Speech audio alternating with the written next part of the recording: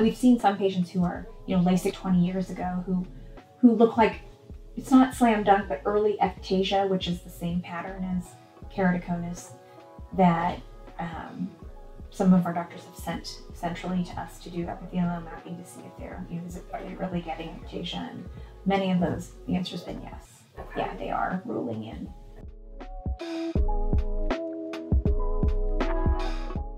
Yeah, so I would say the majority, frankly, like 85%, were being very conservative, and they are not ruled in. But yeah, we've ruled in some, absolutely.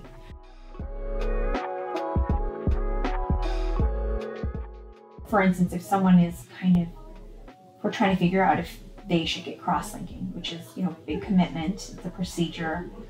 We're trying to have more data for the insurance company, frankly, to see if they'll support covering it. We might see a mild change on the topographic map, but maybe a more intense change with epithelial mapping that would support that they're progressing.